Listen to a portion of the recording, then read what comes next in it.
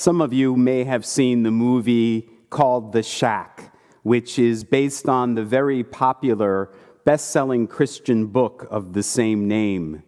In The Shack, a man revisits the place, the shack, where his young daughter was murdered.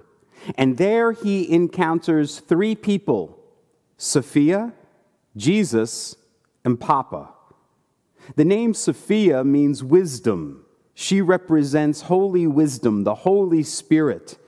And in The Shack, Sophia is portrayed by an Asian woman. In the movie, Jesus is portrayed by a Middle Eastern man, not the blonde-haired, blue-eyed Jesus we usually see in Hollywood productions.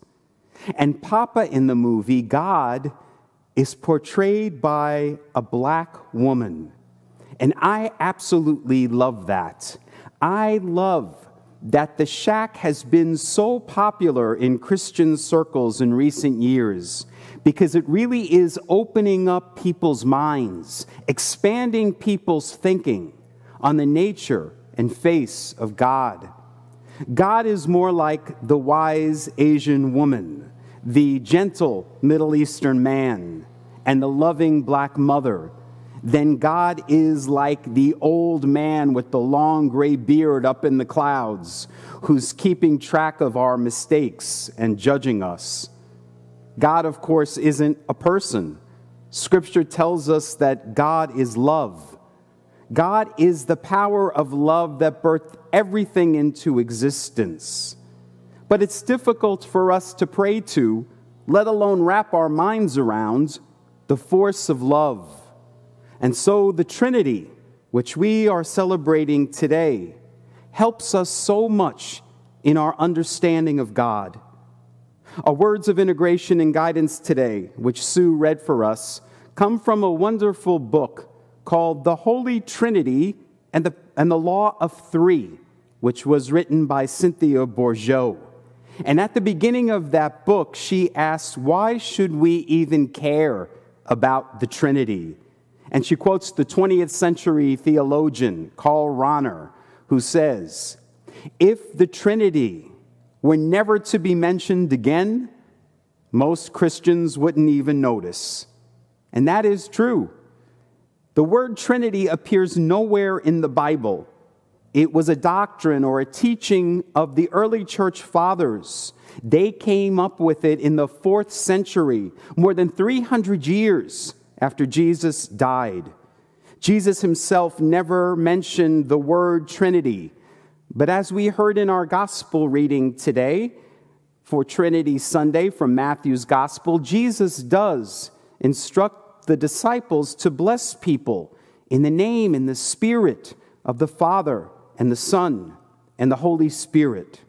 Jesus was letting the apostles know that God isn't one, that God is three. God is lover, beloved, and love itself.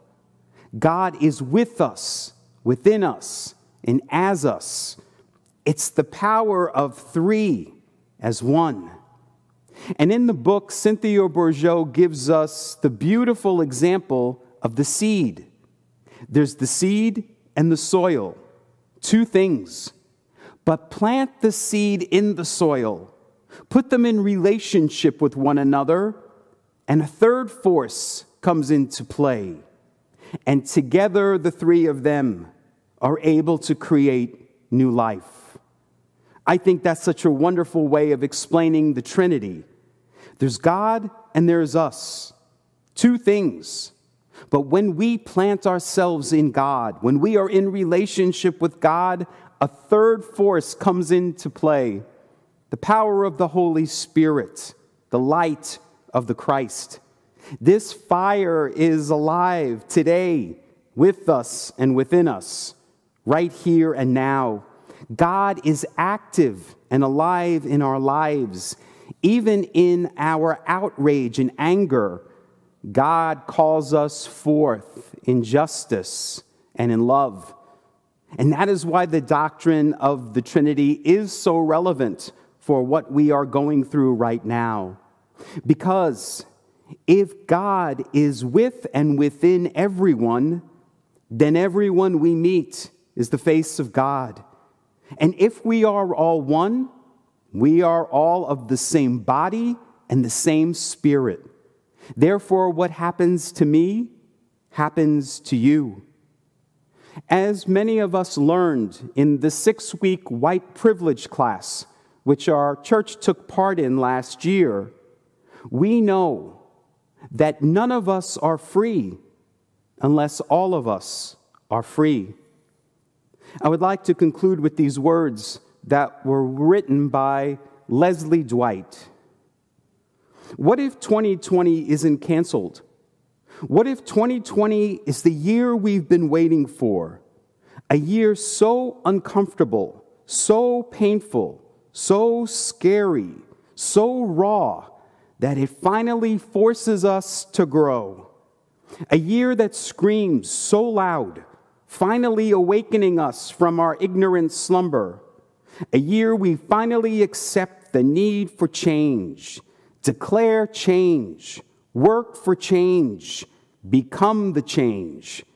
A year we finally band together instead of pushing each other further apart. 2020 isn't canceled, but rather the most important year of them all. My friends, in the season of Pentecost, may we awaken more and more to the truth of our oneness with God and our oneness with one another, so that we together may continue to build a just world for all and bring about the kingdom of heaven right here on earth. Namaste.